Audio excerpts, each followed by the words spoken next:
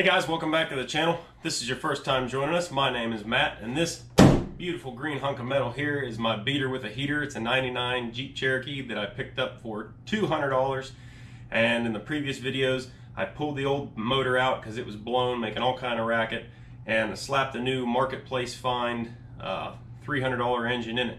If you haven't seen any of that, links are down in the description. Check those out.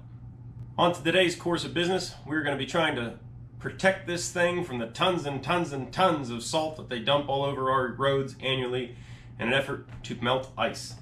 That's right, I live in the Pennsylvania Rust Belt. Vehicles here by this age in life are usually pretty well gone. This thing is a survivor. Don't know where it's been its whole life. Maybe it was a southern vehicle, but the underside of this vehicle is surprisingly sound for a 21-year-old vehicle. There's a little bit of body rot in the fenders, not much at all, like I say, for the year. So, in an effort to try and combat the salt, we're going to be spraying some undercoating on it today. Hey guys, real quick before we get into the meat of the video, I just want to say this video is sponsored by Yankum Ropes. Fantastic American manufacturer of off-road recovery ropes, or just about anything recovery ropes. I'm not going to sit here and preach anything to you. If you want to find out more about this company and the stuff they make, links down in the description. You can help the channel at the same time. You can save yourself 5%. I picked up this here 5-gallon bucket of fluid film for like $160-some off of Amazon, and I got a spray gun kit for it. I've never used this stuff before, but after watching Project Farm's review videos on undercoating, I decided this was the best bang for the buck for my needs. And hopefully 5 gallons will last enough to do this Jeep and several other vehicles that I own. So, you know, you could lay on your back and flop around like a worm or something, trying to scramble underneath here and spray all this stuff into the little nooks and crannies, but I think I got a better idea. Before we get into the meat of her, let's go ahead and look at what we got here. I'm in no way affiliated with any of these companies. I went and bought all this stuff on my own, spent my own money. Nobody sent me anything for nothing. Ooh, sweet stickers. Love stickers. And a keychain. Fancy. So I guess wool wax is another product like fluid film. Never used that either, but I don't know. So we got a gun here. Pretty simple. Hook this up to your air compressor. Yeah, we got like a standard spray nozzle. We got an extended spray nozzle. And then we've got a real long flexible spray nozzle. So that'll be good for like getting up inside frame rail pockets and stuff. These unibodies got tons and tons of little holes and nooks and crannies where you can hopefully pump this stuff up into, and it'll help save them.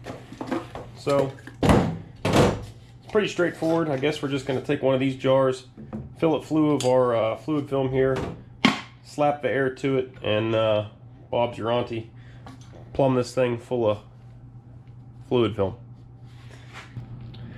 I'm thinking that the hardest and nastiest part of this job is going to be figuring out how to get this pretty thick liquid into this here bottle. I haven't quite figured out how I'm going to do that yet. I think a ladle would be helpful, maybe. Kind of thick. Well, here's a real quick system I just came up with. So I got an old oil quart here. Stick that in there like so. And I'm going to use the other half of the thing as a scooper. Oh yeah, I'll just get this nice custardy tapioca pudding consistency. Just dump her in there. Oh yeah, this is gonna be messy. But I can definitely see how this would be good for the underside of your vehicle in our climate. It is going down through the funnel, so it's just a matter of time.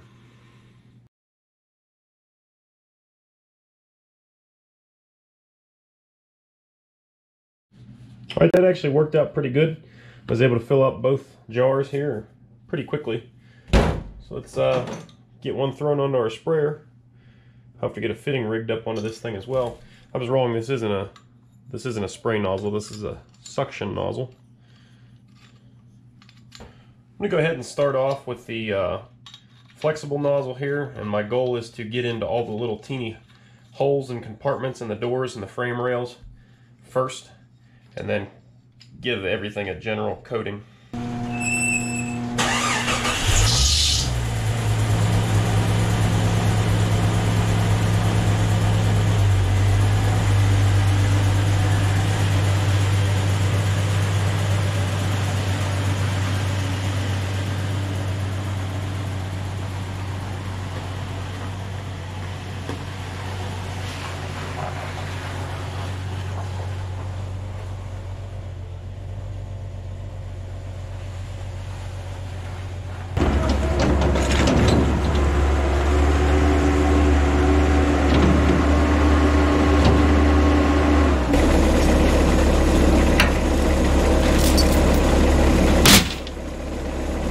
Right about now, a lot of you are piecing some things together in your head. All the safety sallies in the group, you better brace yourselves.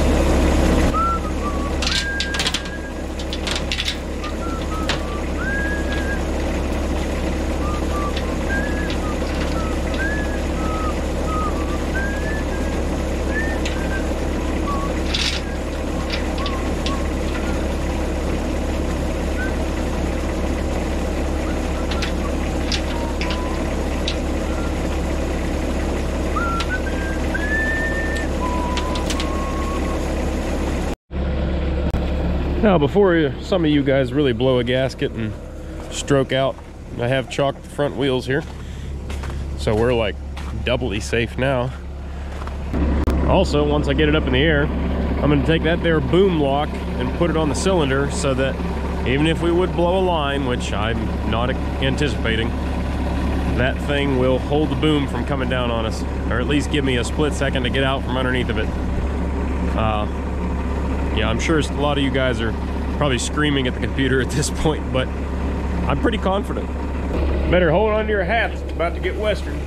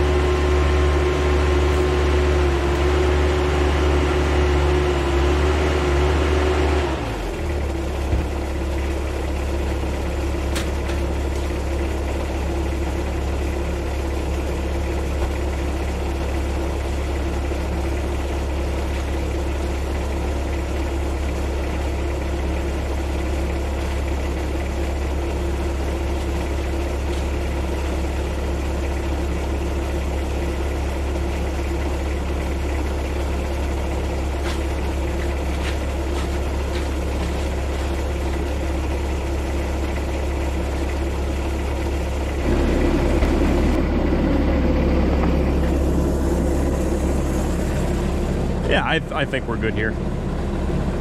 Everything picked up nicely. That bumper looks pretty rough.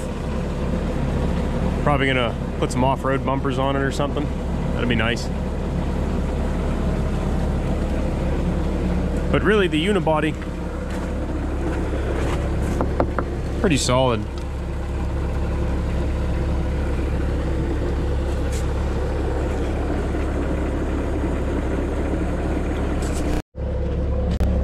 I'm interested to figure out where all this water is coming from.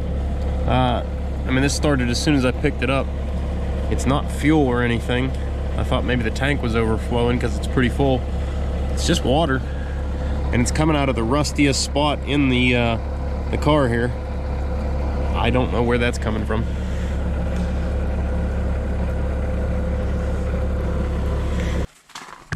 Okay. Now remember, I haven't used this stuff either.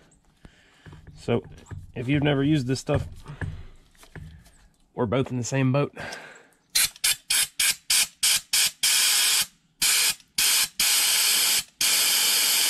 There we go. Starting to get a little coming out.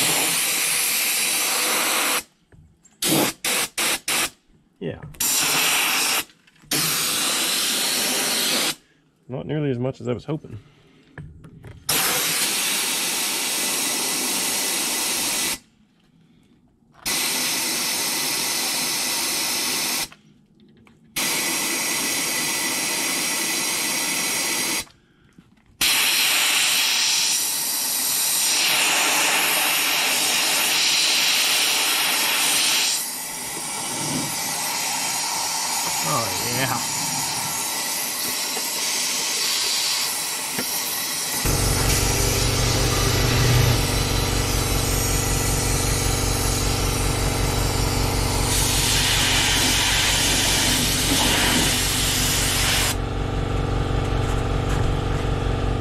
The directions said to use like 90 psi, and I've got it dialed up to like 120, so I'm gonna go ahead and dial it back and see if that helps our flow any, because I really want to be putting down more than this.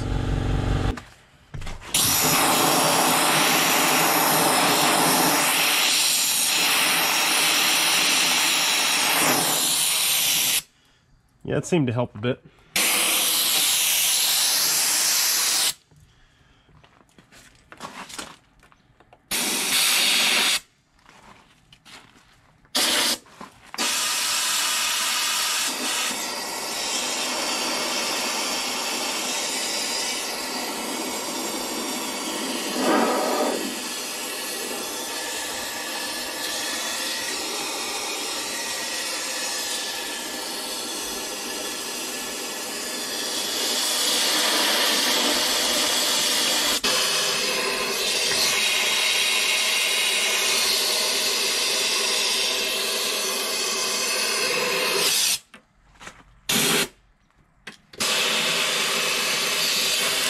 Oh, crap.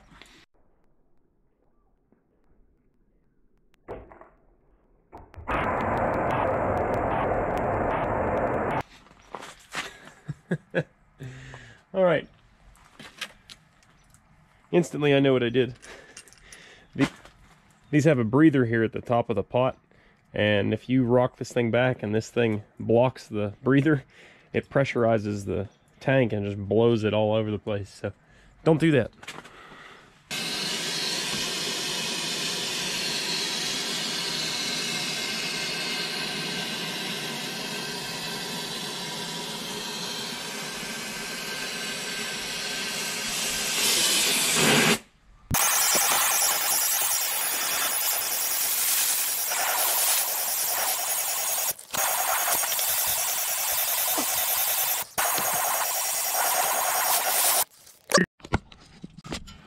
I'm also using this long wand extension to get in on top of the cross members and stuff, places that would be hard to reach with just a wide fan spray pattern.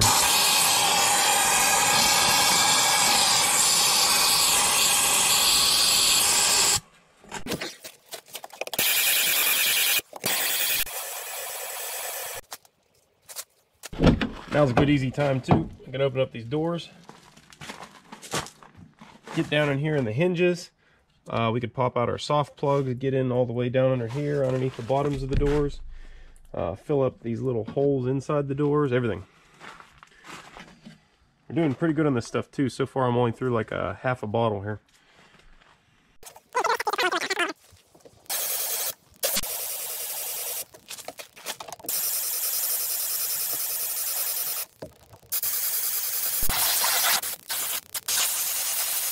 Oh yeah.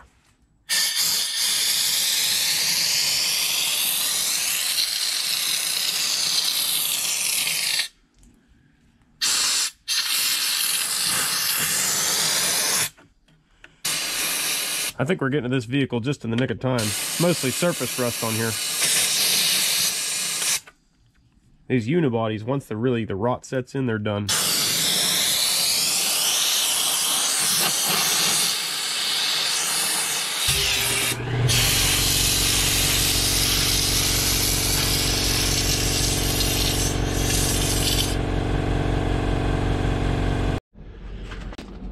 Alright, since we got drum brakes in the rear here, there's very few things that we have to worry about getting this stuff on. We're just going to try to keep it off the exhaust system, and it doesn't really matter if we do. I mean, up around the header maybe, if you got a lot on there, it could maybe catch fire, but back here nothing's going to do anything, it's just going to smoke. So right now we just go ahead and soak up everything. We'll try to keep it off the tires, and try not to get it down in the cracks here along the drums, because you could still get it down in there, but yeah, this fan tip works a lot better. Yeah.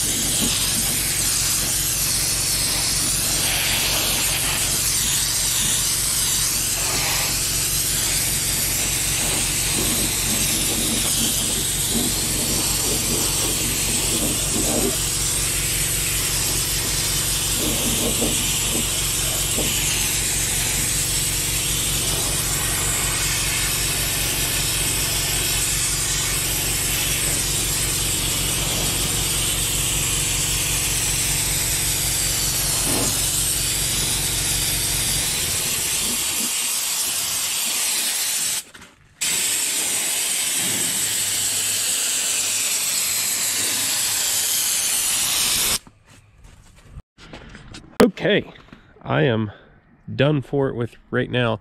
I needed to do some work on the inside of the doors, so I didn't go ahead and fill too much of those.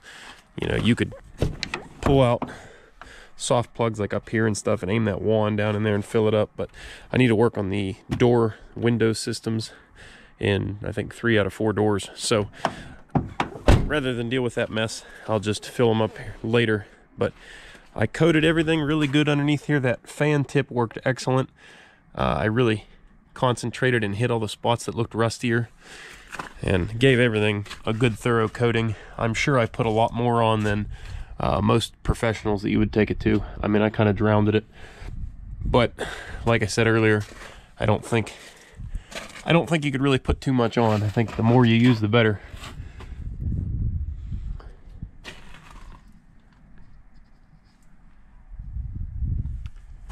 So I went through 3 full bottles to do what I did here, and I forget how big those bottles are, but I'm pretty confident that you could do a full-size pickup truck pretty thoroughly with 1 gallon of fluid film. Like I said earlier too, not endorsed by these guys at all, not affiliated in any way, but it seems like a pretty good product, so we figured we'd give it a shot here. Let's go ahead and get this thing down and put it in the garage and let that stuff dry for a day or two.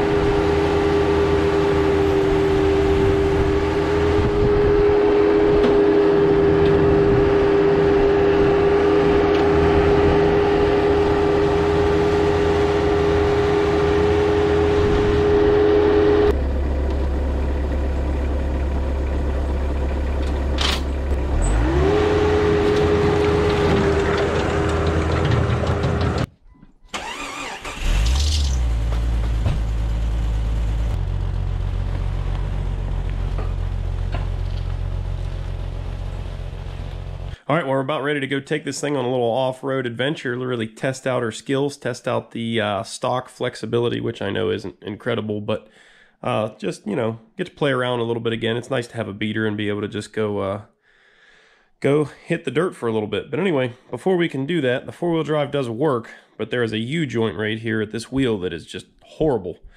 It's amazing that it's actually still held together as bad as it is. So we're gonna get this wheel popped off of here and work on changing that real quick. Best thing about it, I don't even have to go buy one. That's one of the parts that was included in the pile of parts in the back seat when I bought this thing. So, score.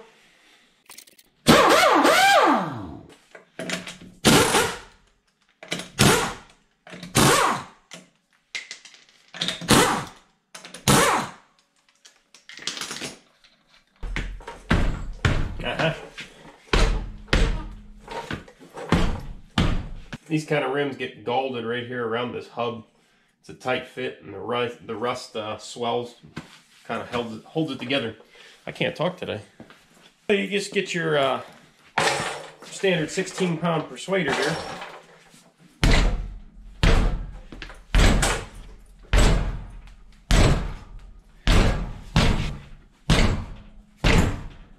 The rims are about shot too. There's a bunch of rust scale and stuff on the inside of the rim here. They got one of them that leaks down. That's probably why. It's probably got a pinhole rusted through it. So I'm just going to go ahead and hit the rim because it's not going to matter. There we go. For the latest and greatest in performance brake cooling, here we have rust jacking, or whatever you want to call this, scale buildup. The fins in between these rotor faces here, man, they're just swelled up bad. The rotors themselves, pretty good. They're nice and smooth yet. Don't have any bad ridges to them. But man, the cooling fins, whoo! So here's our bad U-joint.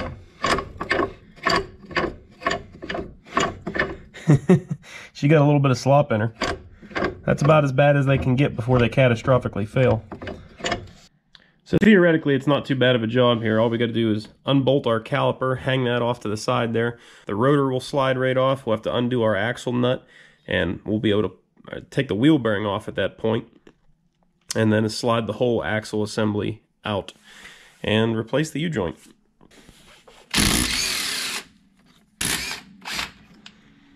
I say it all the time, if you don't have a cordless impact with swivel wobble sockets here, man, I don't know what you're doing, because these things get in everywhere. No more ratchets. Like, I hardly ever use a ratchet anymore. It's fantastic.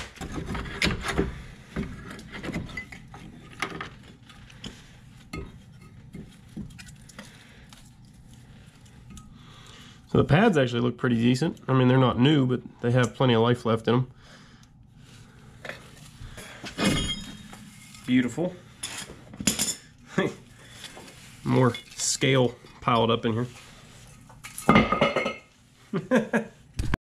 I tossed the rotor aside and look how much scale just flew off of it. That floor was swept clean before I threw that.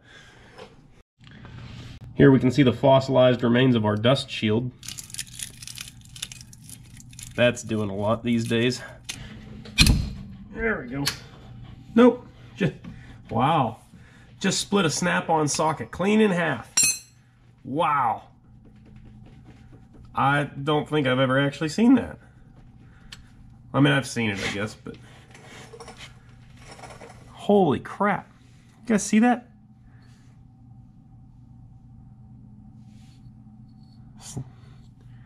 See? You pay big money, they still break, so you might as well go with the ones you can get replaced the easiest. I'm actually a big fan of Harbor Freight Tools, Cobalt, you know, all those ones that you can just run out and get replaced real quick. Now this guy, I gotta wait for a snap-on truck to come around, and they don't exactly come to my garage, so I gotta catch them somewhere else. Well, the only other 12-point I have that's gonna fit that is a 3/8 drive, and that ain't no good. 3/8 drive Craftsman, what are the odds that that's gonna do it? My hopes aren't high.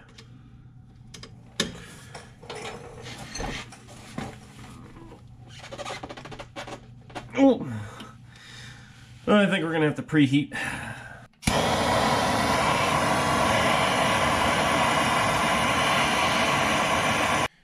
I gotta pray for another miracle here and hope our Craftsman 3/8 drive socket holds up to the abuse here. The old snap-on couldn't hang.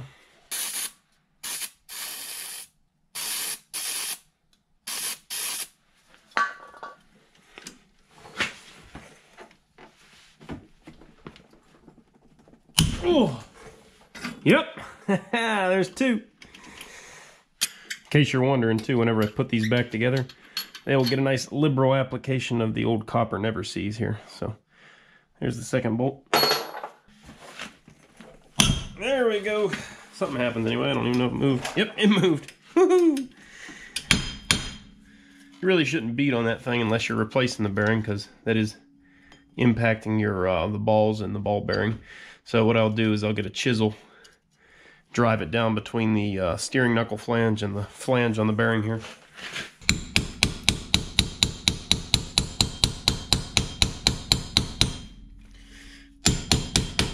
Oh, I see separation. There we go.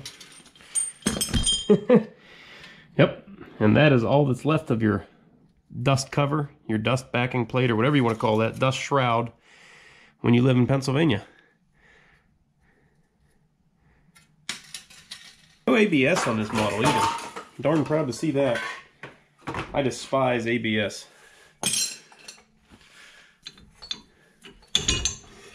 Oh yeah. Yeah, this here's dandy.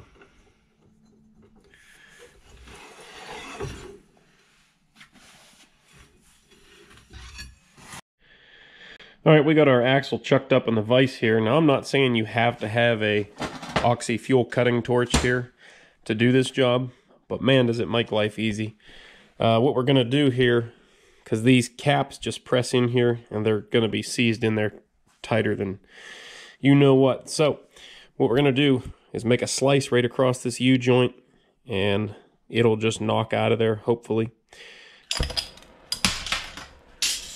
Ugh.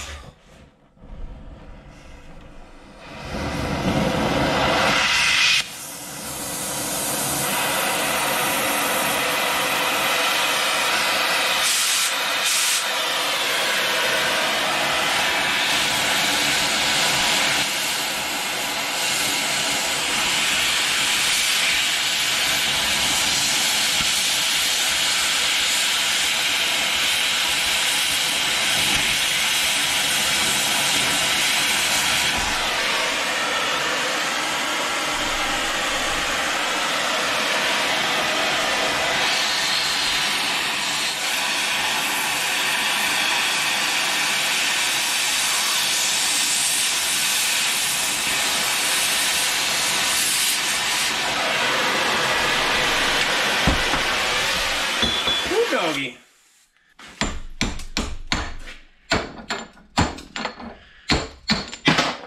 There we go. Everything just falls out. Now all we gotta do is drive our cap straight through. Maybe.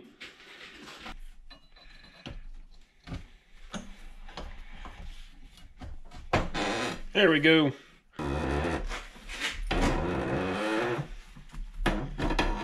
There we go. There's one side out. 3 more to go.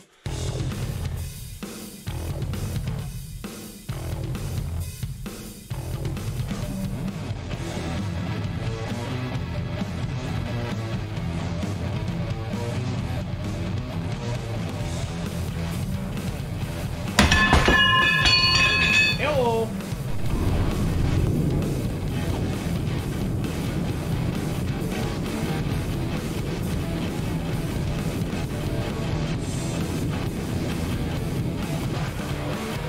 Hey guys, it moved.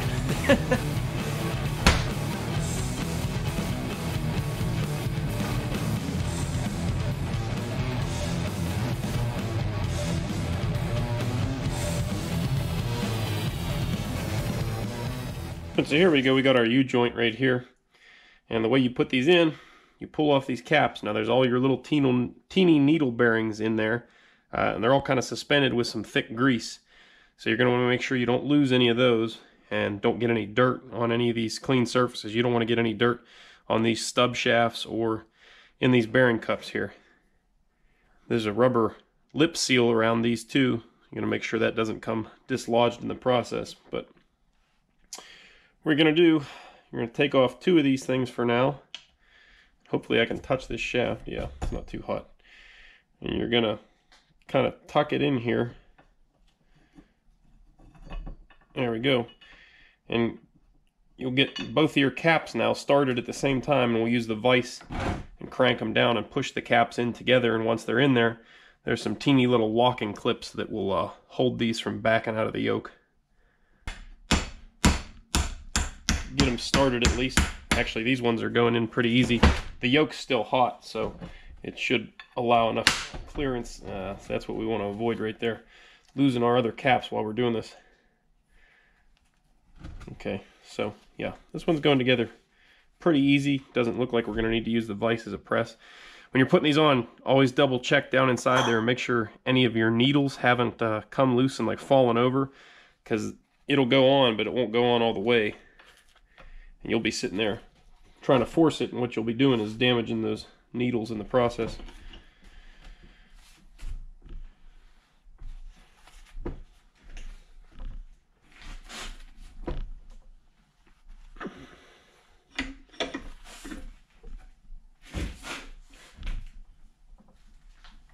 Ooh.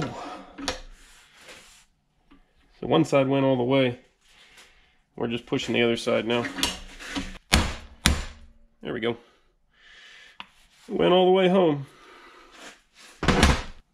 Now we can take our little half moon clips here, and those things will go right over top of these bearing caps.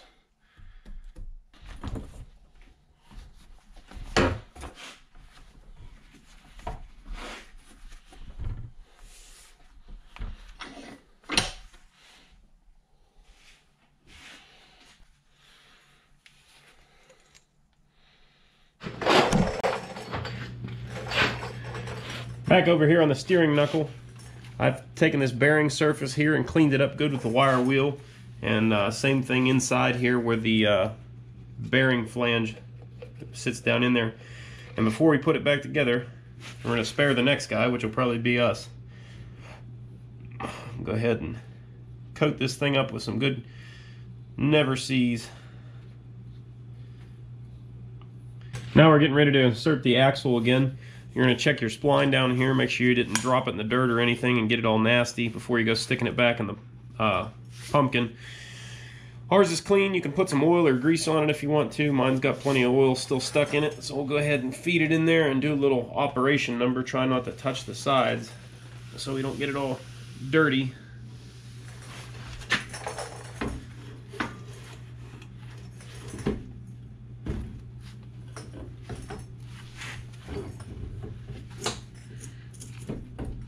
Should be good that way. Gotta get the spline lined up for your drive shaft, axle shaft, whatever.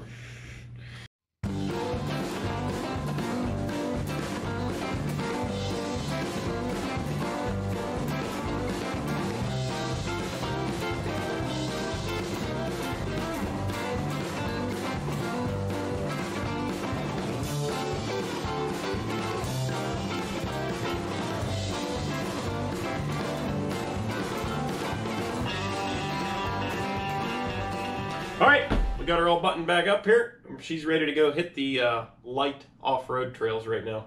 We'll see what she can do without tearing it up on the first outing at least. Let's go!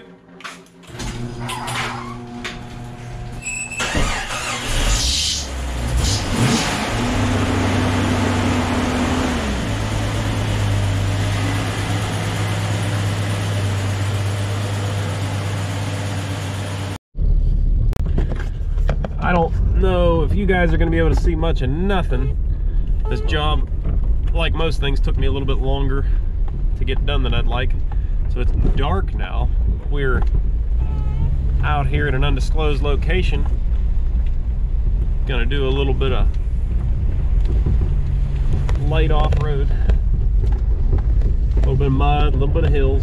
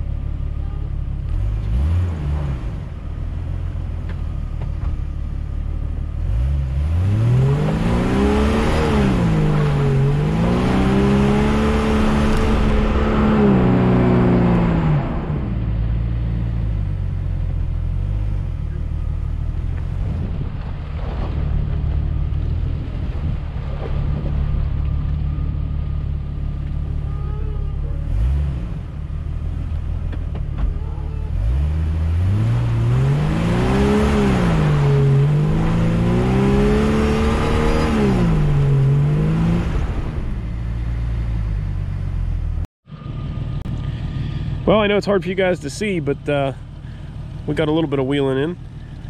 Got her a little bit muddy for the first time. Definitely gonna need some better tires. These are good snow tires for like on the road, but not exactly a off-road masterpiece or anything. We're gonna do one more little rut hill and then go home and put this video together for you guys.